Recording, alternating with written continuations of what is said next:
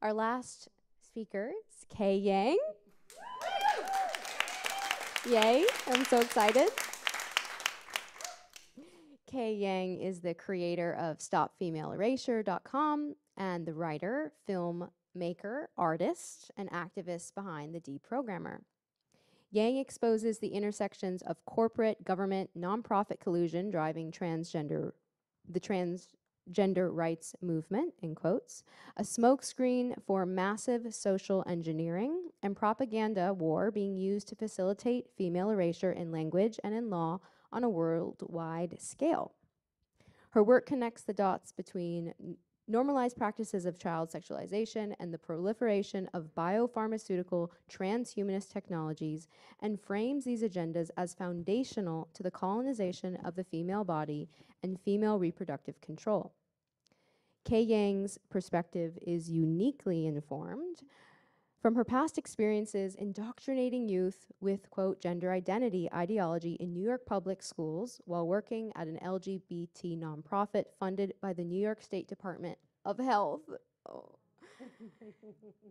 She was recently featured on radio host Glenn Beck's podcast, as well as Fox and Friends.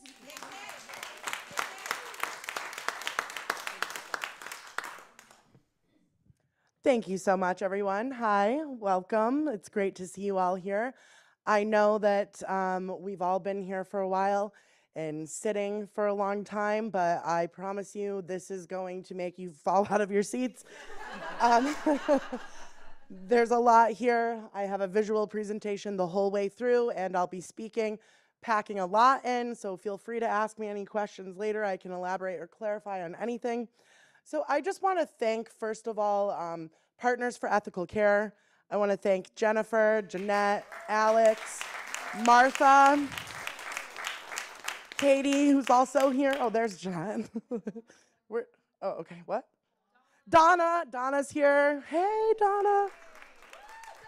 So thank you to Partners for Ethical Care for putting on this event. And Jay, hi Jay, I know you're at home. You did a lot of hard work for this. Thank you so much. Uh-oh, I see when it downloaded, it looks a little different than it did on my computer, so I don't know how much different it is. We'll see. So thank you for producing this event, and I want to thank all of you for being here tonight and showing up for this despite all of the different, we got moved to a different location, there's threats, people are crazy. I understand, and thank you for traveling to be here. And I want to thank my fellow panelists, of course, Amy and Candace and Jennifer and Brandon, and where is everybody else? Okay, all right. Alex is over here, all right, and Isabella, thank you so much. So my name is Kay Yang, and this is another public record of my descent. Thank you. In 2011, let's see if we can get this going. All right. In 2000, so the font's kind of messed up. It wasn't like this before, but in the download, I guess that's what happened. In 2011, I was hired at a local nonprofit to conduct LGBT community outreach and education.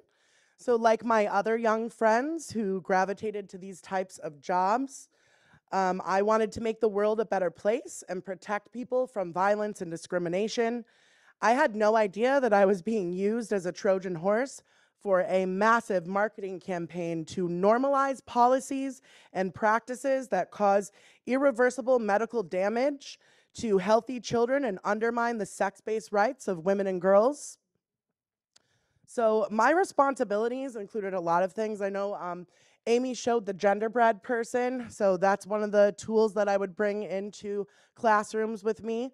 My responsibilities included collating and completing program-wide reports, and this was required by our funders.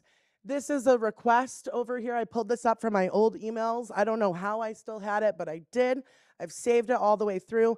It's from June 2012 to May 2013 is the funding period.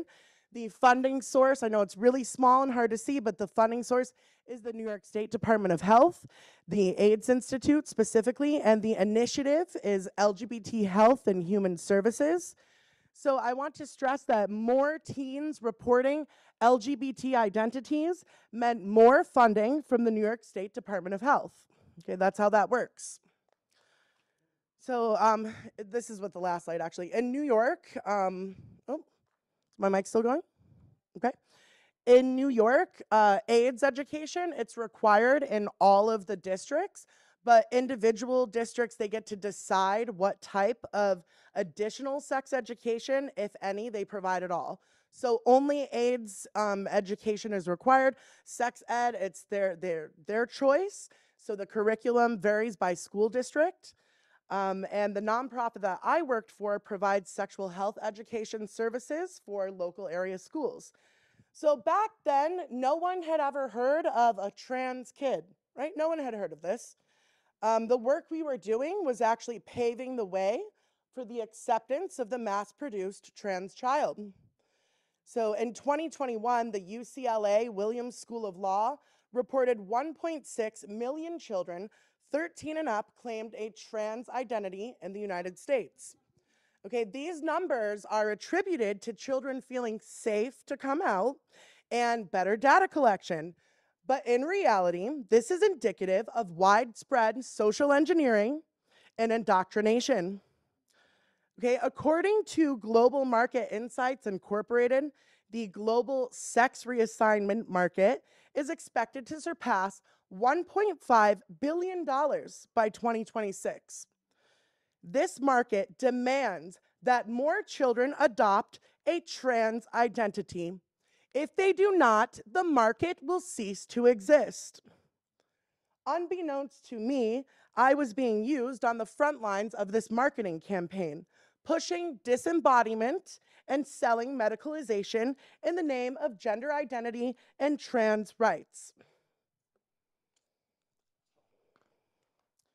So as I was indoctrinating students in the public schools, I was being indoctrinated myself. I was considered an expert, yet I had no understanding about trans and gender identities until I was trained through materials coming from larger nonprofits like GLSEN. GLSEN, the Gay, Lesbian, and Straight Education Network, was established in 1990. The tax-exempt nonprofit is the leading national educational organization focused on ensuring safe schools for all students. Under the guise of school safety, anti-bullying, and inclusivity, gender identity was sold to unsuspecting parents, teachers, and students as a well-intended solution to fight discrimination faced by gender nonconforming and LGBT youth. From 2010 to 2013, GLSEN conducted a campaign to provide every middle and high school in the US with a safe space kit. Grant funding shipped out bulk orders to contacts at different organizations across the country to distribute locally in schools. So I had a stack of these kits behind my desk. They contained stickers and posters for educators to put up in their classrooms and offices as nonverbal signals that they are an open and accepting staff member who can be a trusted adult that children can safely talk about LGBT issues with instead of their parents. In 2011, I was part of administering the GLSEN National School Climate Survey on, quote, the experiences of LGBT and transgender youth in our nation's schools. The survey reported an alarmingly hostile school climate for LGBT students in America. Some of the hostilities reported include male students who were not allowed to be considered viable candidates for homecoming queen, or male students who were not permitted to use female bathrooms or locker rooms. This is all in the reports. This is the explicit manipulation of the language of anti-bullying and school safety to advance trans ideology, compel speech, and eliminate the safety, privacy, and dignity of female students at school. So I was a founding member of my high school's Gay Straight Alliance, the first one in our school. Later, while working at the LGBT Center, I helped establish gay-straight alliances in local area high schools and colleges. Wherever we went, including the high schools, we would distribute rainbow-colored condoms, offering children to take whatever they need. Yes, so these schools and after-school clubs allow children, to this day, of course, to talk about sex and transgender identities with each other, with teachers and staff from the LGBT Center without the knowledge or consent of their parents. So today, so before it was the Gay Straight Alliance, today these organizations are known as gender sexuality alliances, emphasizing the focus, of course, on sex and gender identity. The first GSA was introduced in 1988 by a man named Kevin Jennings to, quote, build bridges among students of all sexual orientation and gender identity, whether they identify as gay, straight, lesbian, bisexual, or transgender. GSAs teach children how to become advocates for LGBT causes and agents of social change. So 2 years after the first Gay Straight Alliance, Jennings funded GLSEN in 1990 with a focus on, quote, transforming our nation's schools into the safe and affirming environment that youth deserve regardless of their gender identity. So there's a lot more I would like to say about GLSEN and Kevin Jennings in particular, but in the interest of time, I'm going to skip ahead to 2009 to highlight Jennings' appointment by Obama to the U.S. Department of Education as the Assistant Deputy Secretary for the Office of Safe and Drug-Free Schools. Between 2007 and 2018, GLSEN received nearly $3 million in grants from the nation's largest LGBT funder, the Arcus Foundation, a private entity founded by John Stryker. In 2012, Jennings was appointed executive director of Arcus. Investigative journalist Jennifer Billick, founder of the 11th Hour blog, writes, yes, we love Jennifer Billick. Jennifer Billick writes, quote, Arcus deploys millions of philanthropic dollars each year to filter gender identity and transgender ideology into American law through their training of leaders in political activism, political leadership, transgender law, religious liberty, education, and civil rights. So John Stryker, oh, my slides, they did not come out how they were supposed to when they downloaded. Sorry about that, y'all. Okay, so John Stryker is heir to the Stryker Medical Corporation, the Fortune 500 medical supplies company founded by his grandfather. So if you ever see in the hospitals, it says Stryker along the bottom of the bed, that's this family. Okay, so Stryker's top medical investors include BlackRock and Vanguard. These are the world's leading, largest asset managers. So is this an agenda? Yes. Stryker's private foundation, Arcus, awarded over $58 million to LGBT-focused organizations between 2007 and 2010 alone. Writing for Gender Dissent, Felicia Rembrandt traced nearly $900,000 of Arcus grant money to ARC International, which is a Canadian-based propaganda and lobbying firm. Public records show donations received from Arcus Foundation financed ARC International's propagation of the Yogyakarta Principles. Yogyakarta Principles, okay? The Yogyakarta Principles, these are a sort of wish list for the LGBT lobby. They hold no legal bearing themselves, but they do gain power when adopted in whole or in part by human rights instruments. In 2011, the United Nations issued its first report on sexual orientation and gender identity, also known as SOGI. It used the Yogyakarta Principles definition of gender identity. Quote, Gender identity is understood to refer to each person's deeply felt internal and individual experience of gender, which may or may not correspond with the sex assigned at birth, end quote. So in other words, gender identity is completely subjective and has no basis in biological or material reality. In 2015, the United Nations Sustainable Development Goals, aka Agenda 2030, was universally adopted by all 193 member nations.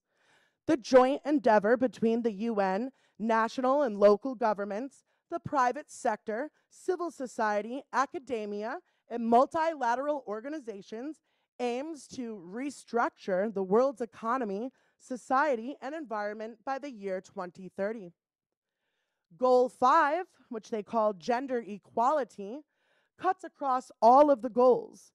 Within the framework of gender equality, all people, every single one of you, all people are said to have a gender identity. The Sustainable Development Goals provide a blueprint for governments and organizations to implement sweeping changes to laws and policies that will gut the sex-based rights of women and girls and render the binary of sex illegible as a meaningful category. In 2013, the Arcus Foundation and IBM funded GLSEN, the organization I was talking about before, and UNESCO, which is the United Nations Educational, Scientific, and Cultural Organization, to form the global network combating homophobic and transphobic prejudice in schools. So 2013, they go global. In 2017, UNESCO published a global status report on school violence and bullying as part of the UN's monitoring of the implementation of the Sustainable Development Goals.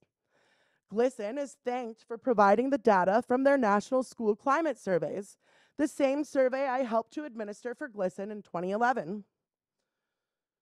Under the guise of ending bullying at school and at home, the UN Human Rights Office of the High Commissioner promotes trans and gender identities for children. A 2019 report endorses the recommendation from the Office of the High Commissioner and promotes legal recommendation of gender identity that is simple, based on self-identification, and available to minors. The Partnership for Global LGBTIQ+ Equality is an initiative of BSR, the United Nations, and the World Economic Forum, launched in Davos, Switzerland at the 2019 annual meeting of the World Economic Forum. Together, organizations and corporations work with the private sector, leveraging their individual and collective money and power to advocate for and accelerate global LGBT equality and inclusion in the workplace. Their well-documented plans make it very clear that, quote, companies that fail to stand up for LGBT inclusion risk losing investment. Is it starting to make sense? In other words, those who won't go along will not make it in the new economy. According to the Partnership for Global LGBTIQ+ Equality, it is very important that all sectors of society incorporate, quote, safe and non-discriminatory access to bathrooms and other single-sex facilities for trans people.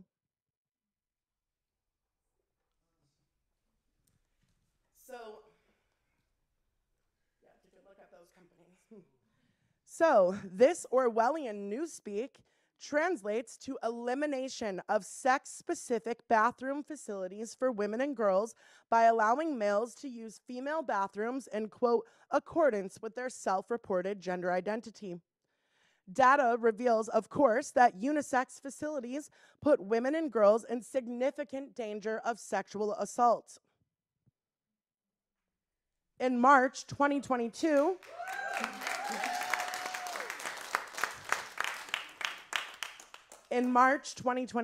I organized the first ever demonstration against the United Nations 2030 Sustainable Development Goals at the United Nations headquarters in New York City.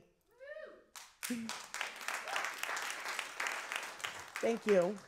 In a massive act of solidarity, a small, nonpartisan coalition of grassroots women campaigners, including Isabella and Amy Souza, of course, and Jeanette Cooper from Partners for Ethical Care, and Jennifer De La Sega from for Ethical Care, and and Amy Cripe from Parents of okay, well, just Amy Cripe. So some of the wonderful women in this room were there and made that happen.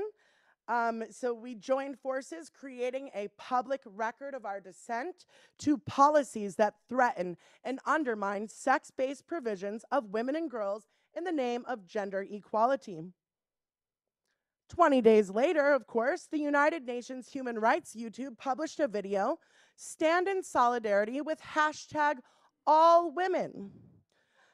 The colorful vector cartoon is overlaid with text, I am a woman and I am trans simply by existing as I am. All LGBTIQ plus women are women. Right. In July 2022, the World Health Organization, which we should all be familiar with at this point, right? The World Health Organization, the UN agency, the United Nations agency responsible for international public health, issued an announcement. Their widely used gender mainstreaming manual is being updated. Aren't you excited? Their manual is being updated to go, quote, beyond non-binary approaches to gender and health to recognize gender and sexual diversity, or the concepts that gender identity exists on a continuum and that sex is not limited to male or female, end quote. The World Health Organization, everyone, yay. So impacts of the United Nations gender equality agenda are already being felt by women in Scotland. The United Nations gender identity expert urged the Scottish government to adopt the Gender Recognition Reform Bill, saying, quote, trans women are among the most vilified, disenfranchised, stigmatized people on this planet, end quote. The Gender Recognition Reform Bill allows anyone 16 and up in Scotland to legally change sex in 6 months without diagnoses or medical evidence. At UN Human Rights on Twitter celebrated the victory, tweeting a repeating message in all caps with alternating white, baby pink, and baby blue text, quote, trans rights are human rights. So if you're wondering where that phrase comes from, this is where it comes from. It wasn't made up by some activist somewhere. And the United Nations refers to youth as agents of change. The youth are agents of change in, quote, the process of transformative action on the generation equality journey. So they're really relying on tapping into and exploiting young people, just like they did to me, to push this and force this. Youth are invited to demand, lead, act, and create to accelerate progress for gender equality by 2030. One of the listed demands says, I demand that our trans sisters are treated and respected in the same way as cis women. In New York City, myself, Jeanette, and Jennifer of Partners for Ethical Care, my fellow panelists, Jennifer Lal, and of course, Amy Souza, my co-organizer for the event, along with Amanda Stuhlman from Keep Prison Single Sex. We all faced down a violent, angry mob outside of City Hall. In the lead up to the event, a flyer circulated demanding the Let Women Speak event be shut down. On the flyer, cartoon people can be seen holding up rainbow flags, trans and Antifa flags. Okay, now just really quick, here's the imagery from the UN. Here's their flyer. Very similar, right? So you can see the rainbow flags, the trans and Antifa flags, and then a giant boot can be seen stomping down on the women who cower in fear and hold their heads on the ground, and a woman holding a bullhorn holds a sign that reads, I had this coming. At the event, myself and Gina Hoke were both spit on by the man on the right, all the way on the right there. His name is Anthony Martucci, who walked for Coach. Never heard of that brand, anybody? At the New York City Fashion Week. So when the barricades were breached, my head and hair was grabbed by a trans rights activist, a man who identifies as a woman, and he had threatened to rip the hair out of my head a year prior outside of a panel organized by Jennifer Law in New York City.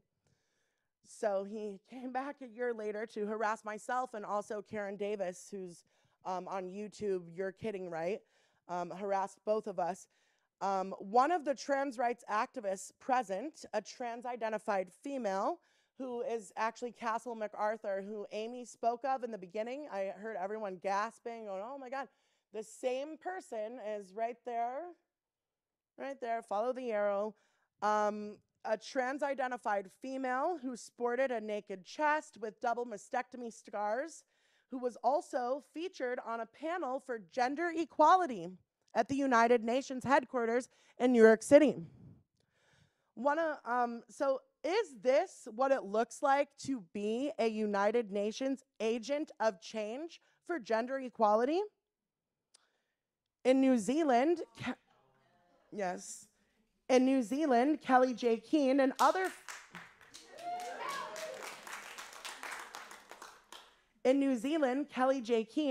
female campaigners were attacked by a violent mob of hundreds. A male named Eli Rubashkin rushed the stage and assaulted Kelly J, dousing her in tomato soup. He gloated about it in the media and online on his Twitter and everywhere else. And here, Rubashkin can be seen posing at the United Nations headquarters in New York City. In 2013, the United Nations High Commissioner for Refugees actually recognized Rubashkin as a woman, and he became the first male in Hong Kong or China to be recognized as a woman without having undergone medical intervention. I ask again, is this what it looks like to be a United Nations agent of change for gender equality? As Jennifer Billick notes, well, the slides are so messed up. I'm sorry, guys. I'm very.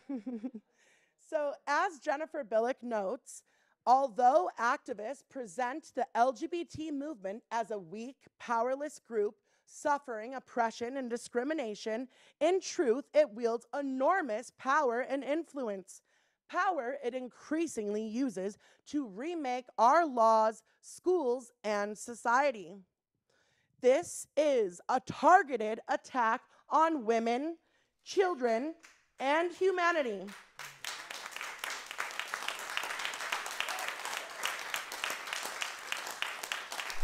This is a targeted attack on women, children, and humanity, coordinated through collusion of the state, corporate, and private sectors with seemingly benevolent nonprofit organizations pushing propaganda and targeting children in the public school system. The call for trans rights is a smokescreen for a massive social engineering and propaganda war, redefining what it means to be human and changing laws and policies on a local, regional, state, and federal level. The duplicitous framework of gender identity deliberately obfuscates the meaning of sex in international human rights law, posing a monumental threat to females as a sex class and, by extension, all of humanity. To claim sex is a spectrum is to defy and transgress the sexually dimorphic nature of our reality. To challenge and make an affront to the very basis of human sexual reproduction. A deep disrespect to all fathers and especially all mothers of this world. Gender identity is not about freedom or liberation. Gender identity is not based in biology or the material world. Gender identity is anti-reality gaslighting on a mass scale. The trans rights movement is authoritarian and supremacist in nature. We must reject medicalization and sterilization of gender nonconforming and LGBT youth taught to see themselves as trans kids. We must fight back against this system, teaching children to view their healthy bodies with contempt and hatred in the name of love and acceptance. I will not comply, I will not consent, and I will not capitulate. Join me in holding the line for reality and for humanity. Thank you.